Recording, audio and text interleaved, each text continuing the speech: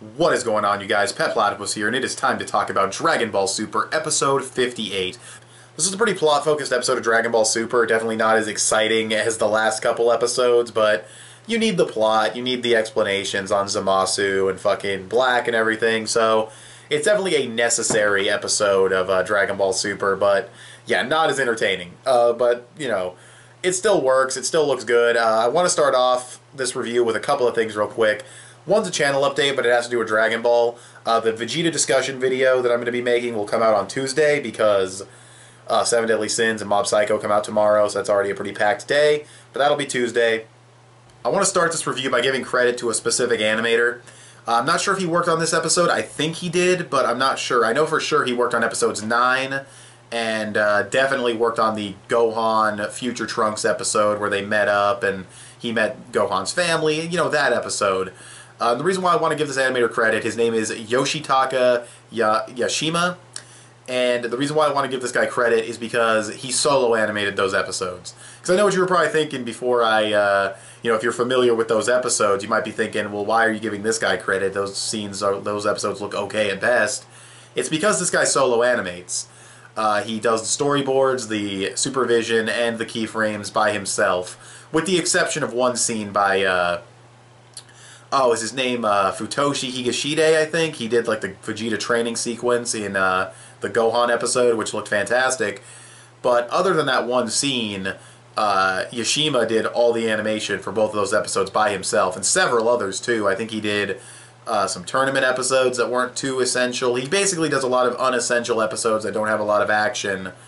And because of that, it frees up so much time for other animators because he's doing an entire episode by himself, so it really helps Dragon Ball Super's breakneck schedule, and gotta give him massive credit for that. So yeah, definitely wanted to give credit to Yoshitaka Yashima.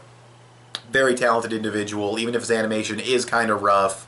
To do it all by himself is insane, so massive props to him for helping Super look a lot better than it used to, and hell, just to help it look better when it did look better when it wasn't as consistent. So yeah, but with that being said, to talk about the actual episode itself, and once again, I think he worked on this episode as well. I think he soloed this episode, but I'm not positive.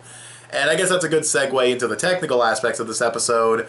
Art and animation, serviceable. They were definitely serviceable.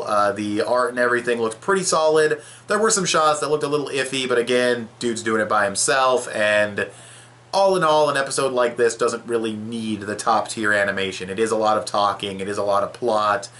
So with all that being said, that's the animation and art. Pretty much just serviceable, nothing too special.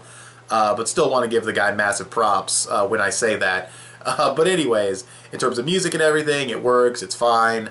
As usual, the music's well-timed. I liked the soundtrack they were playing when Zamasu showed up at the end. That was really cool. And that's pretty much the music. As far as pacing goes, average pacing. It's really just a middle-of-the-road episode in every regard from a technical aspect. It's really the story progression that is the big takeaway from this episode, as we have Goku, Beerus, Whis, Supreme Kai.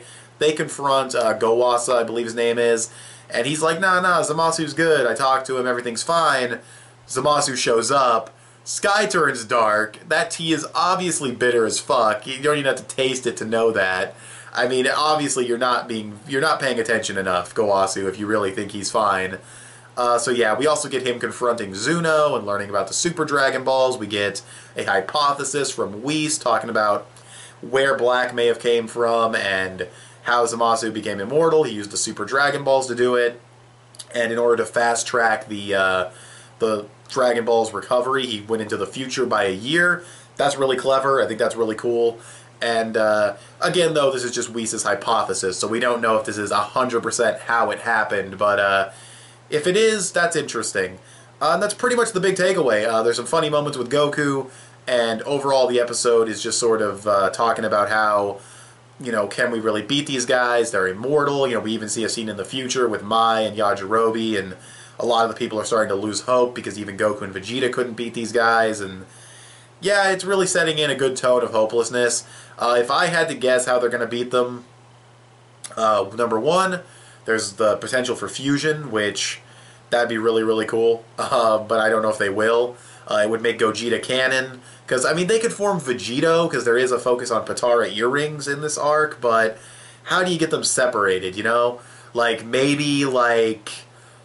No, because I was going to say, like, they could fuse and then beat the shit out of them in, like, a couple minutes, and then Whis would reverse time and they would separate. But that would also cause Goku Black and Zamasu to come back if he reversed time, so that wouldn't really work. I'm not too sure how fusion would work, but I'd definitely probably have to be Gogeta, even though I prefer Vegito because he's a cocky fucking asshole, but anyways, and his outfit is cooler and yada yada, but yeah, other than that, the only other way I think they could beat these guys is to take out Zamasu before he makes those wishes in the past to alter the future, which shouldn't work based on the rules of Dragon Ball's timelines, but I also have a theory on why Mai is the way she is in Trunks' future and why Zamasu knows Goku and everything.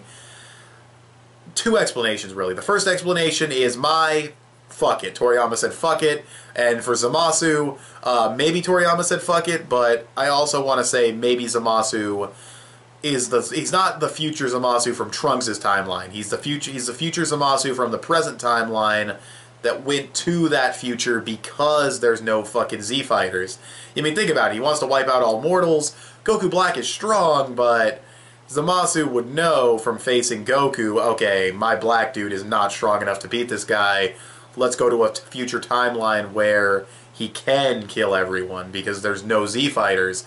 And so I think this is probably a Zamasu from the future of like a couple months from the present timeline. Same timeline as Goku and Vegeta and Majin Buu was awakened and Beerus and all that stuff. Present timeline, canon timeline, all that shit. Same Zamasu, but from a few months in advance where he already has his immortality, he made Goku Black, and he went to a timeline, he went to a future where there's no Z fighters to stand in his way. The other explanation as to how he knows Goku is when Goku Black went back in time, he used the time ring and it opened up a rift, and through that rift was future Trunks' timeline. Because of that wormhole, those two timelines were connected for a second, and that could have sort of like created a time paradox that merged the two, which would explain why Mai is as old as she is. It would explain why Zamasu knows who Goku Black, or he knows who Goku is and everything, and it's because the two timelines became merged in that moment, and it's also what prompted Goku to go meet Zamasu, which is why Zamasu would know who he is and what would set everything in motion.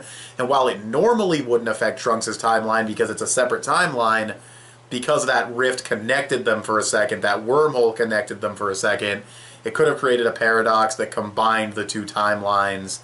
And that's why Trunks says, yeah, I defeated Majin Buu and blah blah blah, but all these other things still don't add up.